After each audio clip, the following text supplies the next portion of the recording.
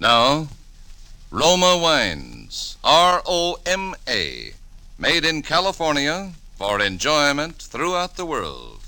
Roma Wines present Suspense.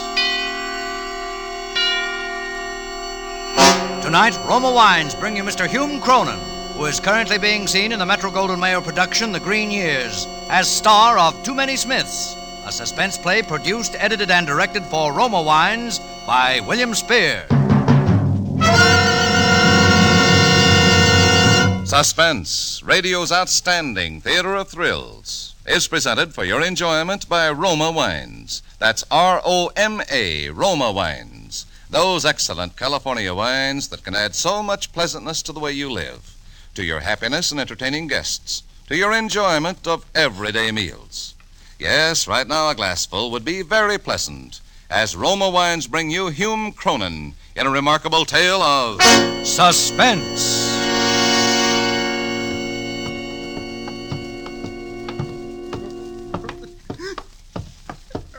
Right in here, Doc. What happened, Sergeant Hurley? I picked this guy up in a depot. We've been looking for him for 3 days. He's standing in the crowd screaming somebody made a sucker out of him, getting violent. Well, I better have a look at him. All right, now. No one's going to hurt you. She made a sucker out of me. There he goes again. Who made a sucker out of you? Yeah, sure, she made a sucker out of me. Hand me my bag. Here.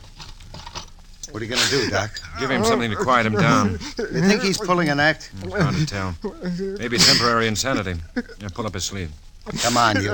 Easy, come on. She made a sucker out of me. Who did? Who made a sucker out of you? Fate. It was fate, I tell you. Yeah, that was it, a gag. This guy's crazy. Maybe. That's far enough. Hold him. There. Will that stuff put him to sleep? Should. How long will he be under? About 10 hours. Okay. She ran out on me. She left me flat. It's starting to work. Mm-hmm. Very fast reaction. I'll come back and question him later. And what's he in for? Murder? Who'd he kill? Some cheap confidence mug, but the motive we haven't got. You see, Wallingford's my name. Charles Richard Wallingford. Yeah, don't call me Smith. Hey, get that? He's talking in his sleep. Sometimes they do under the influence of a sedative. Wallingford. Especially when they have something on their conscience they want to get rid of. I'd better take notes. And you stay here as a witness, Doc. Yeah, that's me, Charles Richard Wallingford. But don't let that fancy moniker fool you. No, sir, I'm no banker or executive. I'm just a guy who worked in a porter in a big office building downtown. But I don't want you to think I didn't have any ambition. No. I know that someday I'd get my break, and when I did, there was nothing going to stop me from going places. No, sir, not a thing. Now, take that night, for instance. It was 6 o'clock, and most of the offices were emptying out. I had my broom and mop, and I was ready to start cleaning the office of P.J. Rogers. P.J., he's the president of the Apex Advertising Agency. I always like to start with the top boys. I looked around P.J.'s office. Soft, easy chairs. Lots of buttons to push to make people jump. Yeah, this would be the life. Well, I started my broom going, I swept around, and I bent down to pick up the wastebasket, and a piece of torn paper caught my eye. Now get this. I don't know whether it was fate or just plain curiosity, but I read what was written on it. It was a memorandum from the desk of S.M. Parry to P.J. Rogers, and it said, "The judges have decided that the winner of the toothpaste contest is Pat Smith of Boston." Now, I knew that was the Century toothpaste contest that just ended last week. 25,000 smackaroos to the winner. And this guy, Pat Smith of Boston, won it. Some guys have all the luck. Just for writing a slogan. $25,000, and this guy doesn't even know he won it yet. Yeah. He don't even know he won it. But I do. I got what's called an inspiration. According to the radio, the winner won't be announced until the 15th of this month. Today's only the 12th. Charlie, my boy. Charlie, my boy, I say to myself. When fate decides to hand you a break, who are you to turn it down?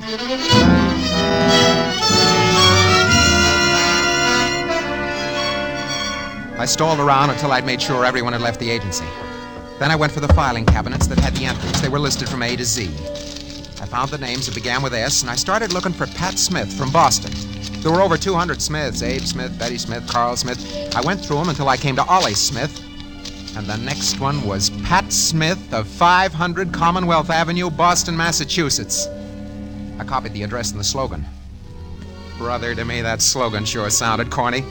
But who am I to judge $25,000? I went downstairs to the locker room, I changed my clothes, I beat it over to Grand Central, and I caught the midnight to Boston.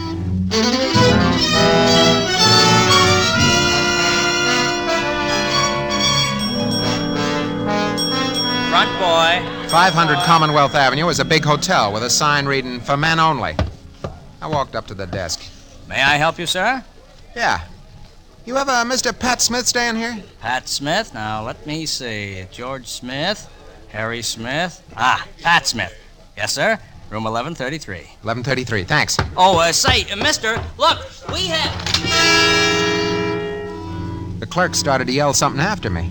The elevator door closed and I didn't wait. Yeah, I wish I had, but I didn't.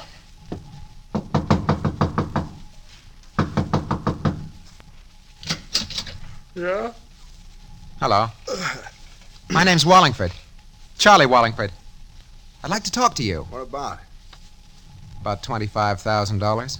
This a joke? That kind of money isn't funny, mister. Come on in. Thanks. I'll just move my clothes and you can sit down. Yeah, thanks. Thanks a lot.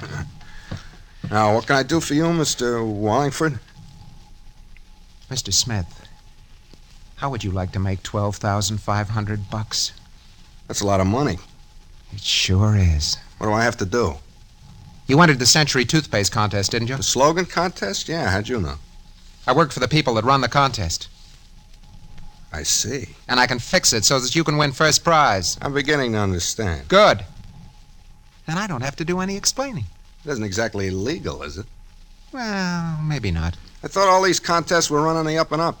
They are. This happens to be an unusual circumstance. I see. Somebody had to win. It might as well be you. Tell me, why of all the contestants did you happen to pick me? Oh, I don't know. Just chalk it up to fate. And suppose I don't agree to your proposition. Then I'll find somebody else who will. Simple as that? Yeah. All right. It's a deal, Mr. Wallingford. Just plain Charlie to all my business friends. Shake. Yeah. Well, I suppose you're busy. Not at all. Well, don't you have some kind of job you got to get to? No. That's why I came to Boston. Oh. How long you been here? 2 days. Wait a minute. How come your entry had this address? Oh, I reserved this room a month ago. I've been using it as my mailing address. Oh, I see. Where you from, Pat? Nowhere in particular, just where my business takes me. You don't say. Got any family? No, not a soul. Maybe have friends here in Boston. Not a one. Gee, that's too bad. Why the look? Oh, nothing. I was just thinking. About the money? Right the first time. You know, it's too bad our paths didn't cross before. Why's that? I think we'd have made a good team. What's your racket? Stocks and bonds. Sell 'em? Uh-huh. Legitimate? What do you think? I don't. Say, isn't contests out of your alley? That's just a hobby. But sometimes they pay off, huh? Well, come on, let's blow this place. We'll really celebrate our little deal. Sure, anything you say.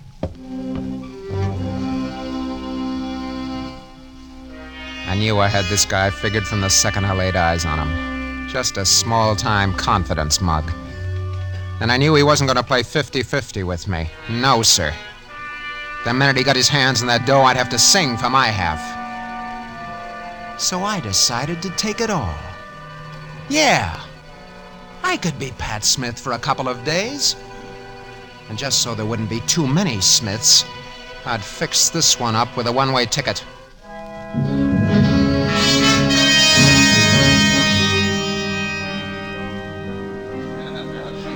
We went to a place for coffee and sandwiches. I had some of my sleeping pills with me, and by the time we got to the apple pie, he was feeling them. Something wrong with me.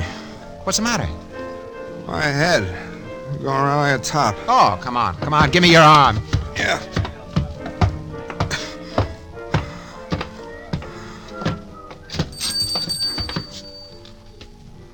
Yeah, here we are. The air will straighten you out.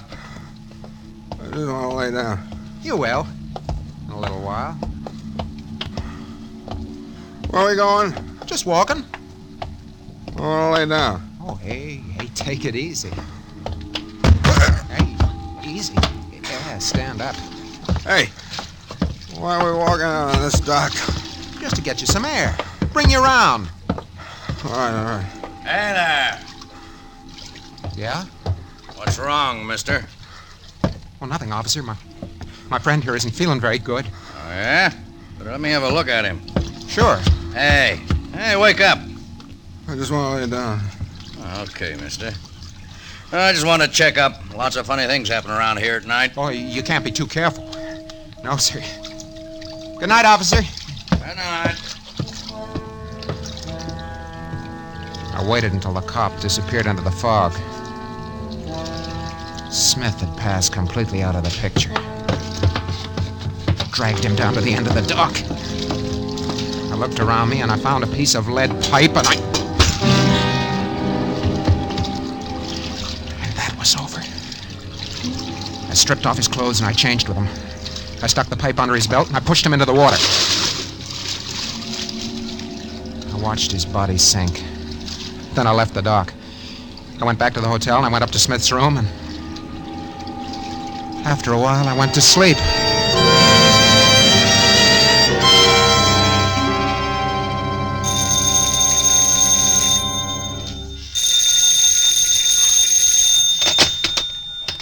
Yeah? Mr. Smith? Mr. Pat Smith? Speaking. Well, there's a young lady waiting for you. Waiting for me? Yes, sir. She says she's your fiancée.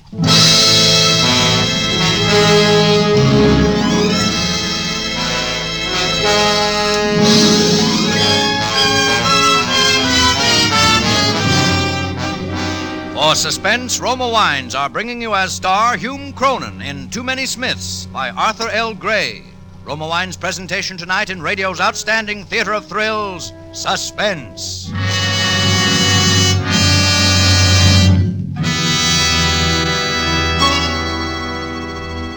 Between the acts of Suspense, this is Truman Bradley for Roma Wines. Visiting friends in Hollywood, I noticed that more and more of them now entertain with wine. And of all wines served in America, Roma, of course, is the most popular.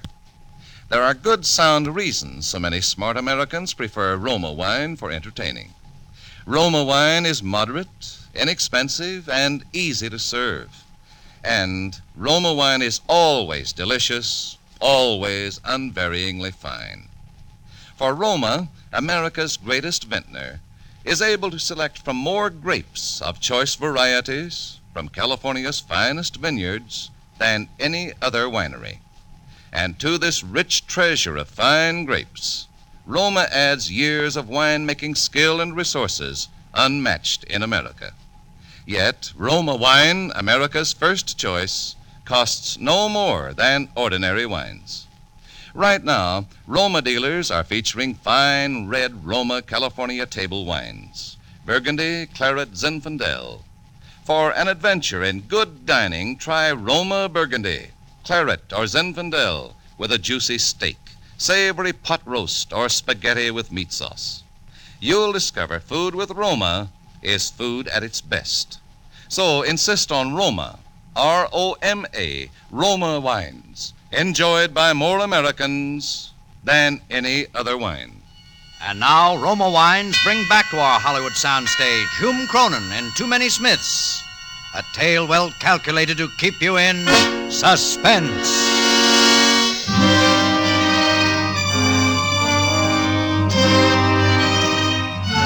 Hello? Hello? Hello? I lay there, paralyzed with that phone in my hand. Hello? Hello? Mr. Smith? Did you hear me, sir? Your fiancée. My fiancée? Yes, sir. Oh, yeah, okay. I'll be right down. She'll be waiting for you in the reception room. This didn't jive. Smith said he didn't know anybody in Boston. I started to break out in a sweat. I had to go down and face her. Trying to avoid it would make things look suspicious. I took my time dressing, but my mind was going like a machine gun. But it was no use. There's nothing I could do but to face her and try and bluff my way.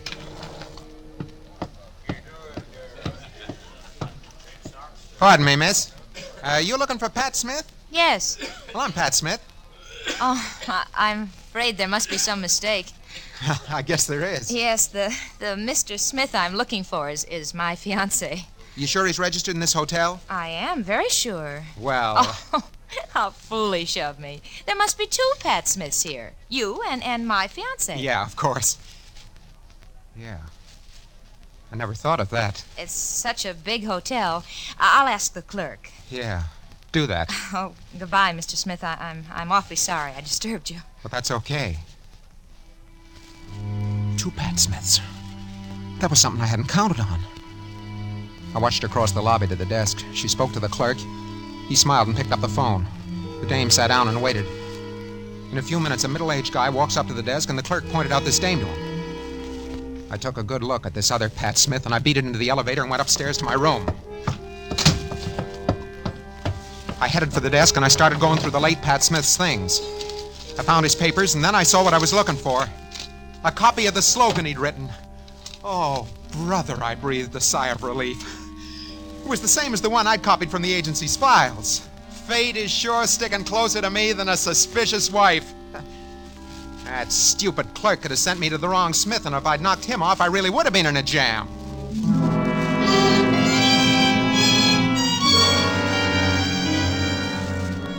I didn't sleep at all good that night.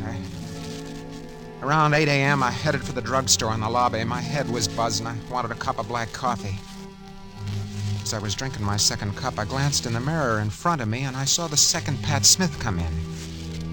I turned around to watch him buy some stuff at the counter. Razor blades, shaving cream, soap, and a large tube of Century toothpaste. Century toothpaste. It was only then it began to creep into my mind. Maybe this Pat Smith had entered the contest also. And if so, maybe he was the guy that was going to collect the 25 grand. Maybe I'd been barking up the wrong tree. Oh, a sick, weak, empty feeling settled in my insides. I put a quarter on the counter and I followed Smith into the lobby. I beg your pardon. Yes? Isn't your name Smith? Pat Smith? Oh, yes, it is. Funny thing, but that's my name also. Oh, yes, I heard there was another Pat Smith staying here. You mind if I sit down? No, go right ahead. Thanks. Kind of funny, two Pat Smiths living under the same roof. Oh, I don't know. Smith's a very common name. Yeah, you're right there. You know, that's how I met your girlfriend. My girlfriend? Yeah, the tall, blonde, good-looking dame. Oh, yes, I remember. But wasn't she looking for you? I don't get you. Well, the clerk telephoned me in my room that she was waiting downstairs, and when I met her, it seems that I wasn't the Pat Smith she was looking for. Darn it. You what? No. So naturally, I assumed it was you. There couldn't be a third Pat Smith here. Well, hardly. I spoke to the clerk about it, and he checked the register. Maybe she had the wrong hotel. Well, I doubt that very much because I've seen her about the lobby the past few days. You have? Mm-hmm. Why, what's wrong? Oh, nothing. I'm just thinking. Yeah. I see you're doing a crossword puzzle. Yes. Are you interested in puzzles? Sometimes. I like contests better. You know, the kind they have on the radio? Uh-huh. You ever enter one of those? Well, as a matter of fact, I have.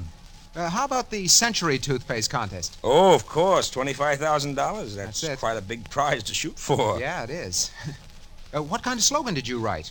Well, I think it's pretty good. I got a copy right here in my pocket. Would you care to read it? Sure would. Let me see now. Where is it? Oh, yeah. Here it is. I don't think it'll win first prize, but it might win one of the lesser ones. Well, what do you think, Pat? Yeah. That's pretty good. Much better than the one a certain party I knew wrote.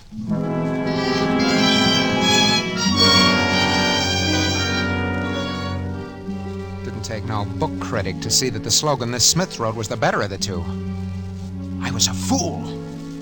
If I'd looked through the files at the agency more carefully, I'd have seen that there were two Smiths and which Smith won the dough. I was in a tough spot. Tonight at 10, they were going to announce the winner.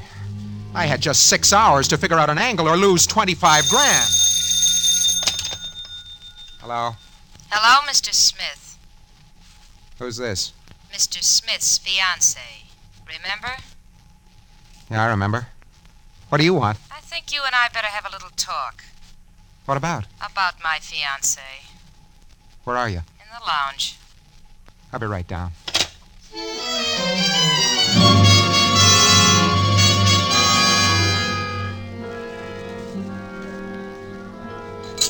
Well, hello. Sit down, won't you? Thanks. Okay, what's on your mind? You? Me? Gee, I'm flattered. You needn't be. Okay. What about me? It's so interesting. Why you killed Pat Smith. I don't know what you're talking about. Let's not be stubborn about this, Mr. Wallingford. Must I repeat my question? No. Who are you? You already know that. What's your name? Betty. Betty what? I'm asking the questions. How do you know he's dead? It's in the evening papers. Let me see that. Here. Police discover body in Charles River. First thought to be Charles Wallingford, but fingerprints taken from the dead man proved his identity to be Pat Smith, a small-time confidence man wanted by the police in 3 states. The police are looking for Wallingford. New York City police have discovered that Wallingford's been missing from his rooming house for the past 5 days. You see how I know. Where do you fit? I was supposed to meet Smith here. We had a little job planned. Oh, I see. And you went and spoiled it. Why? Come on, start talking. If I don't like the tone of your conversation, maybe the police will. Well,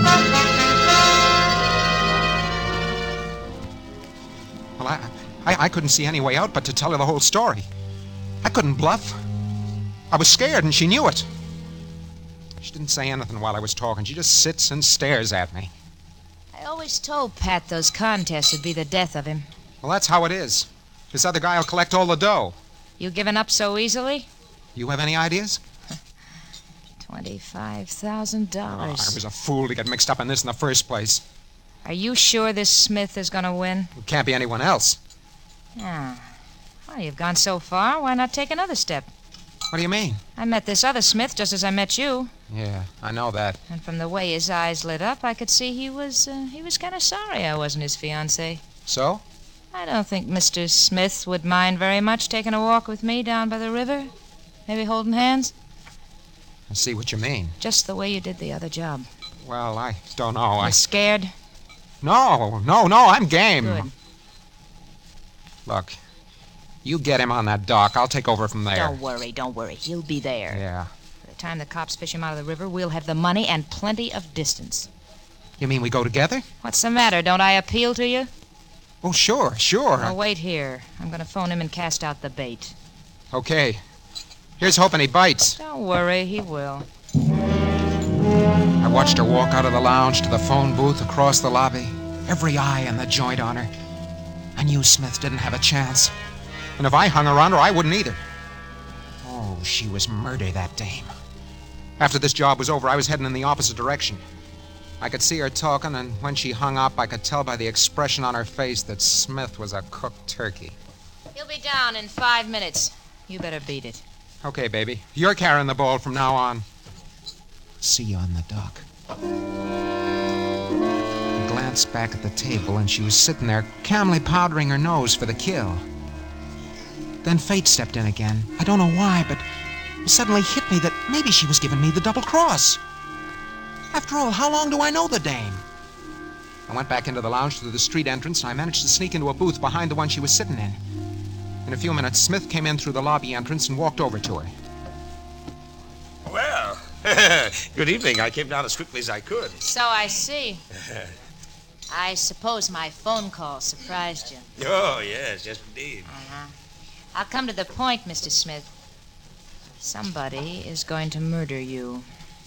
What? Please keep your voice down. Oh, I'm sorry, but in heaven's name, why would anyone want to murder me? For $25,000. I don't have that much money. You will.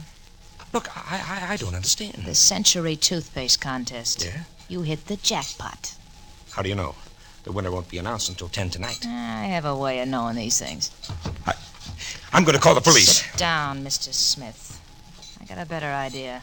She lowered her voice, but by straining, I got wind of what she was pulling. That was clear. She wanted the money, but without a murder rap. Then she was going to tip off the police about me, which would give her clear sailing with Smith and the dough. Yeah, she was clever, all right. But you know, it was funny. It didn't burn me up. I wasn't even sore. I was just tired and scared. I wanted to get away. Anywhere, so long as it was far from Boston. I had a few dollars left, so I beat it. I went to the railroad depot. My train didn't leave for an hour, so I walked around. I bought a paper. Oh, I felt like a punch-drunk fighter. I was licked, and I knew it. Fate had let me down, all right. I was through. Well, I was standing in the crowd, waiting for the gate to open, when I saw it. Right there on the front page, I saw it. I started to laugh. Yeah, I couldn't stop. There it was right there on the front page. I just broke up his... Hey, officer! Hey, officer! Hey, young fellow. I was tired. What's wrong with this man? You, what's the matter with you, buddy? Hey, you're Charles Wallingford, alias Pat Smith. You're wanted for murder.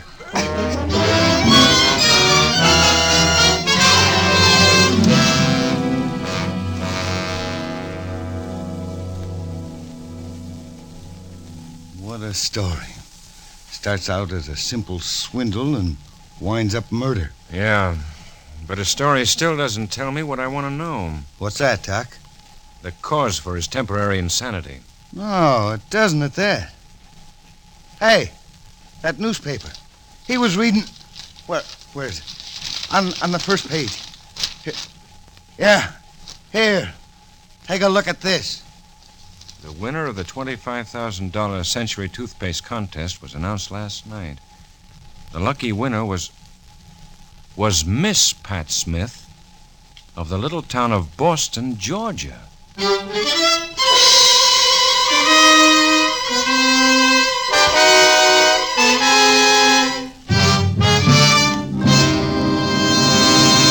Suspense. Presented by Roma Wines, R-O-M-A, made in California for enjoyment throughout the world. Just 2 more shopping days before Father's Day, June 16th. This year, give Dad something special, a gift he'll long remember with pride and warm appreciation. Honor him with a bottle of magnificent Roma California champagne, traditional wine for the truly special occasion. Or if you're planning a family party for Dad, make it really festive with the bubbling brilliance of pale gold, sprightly dry Roma champagne. For Roma champagne pays the perfect compliment due the man of the house on his day. And throughout this month of weddings, anniversaries, and gala social events, you can rely on Roma champagne to add the subtle touch of continental smartness that makes your hospitality outstanding. Yet, delicious Roma champagne, so lavish, so glamorous, so flattering to your guests, is really inexpensive. When you shop tomorrow, get Roma champagne. That's R-O-M-A, Roma wine, America's first choice. Next Thursday, same time, Roma Wines will bring you June Dupree as star of Suspense, radio's outstanding theater of thrills. Produced by William Spear for the Roma Wine Company of Fresno, California. This is CBS, the Columbia Broadcasting System.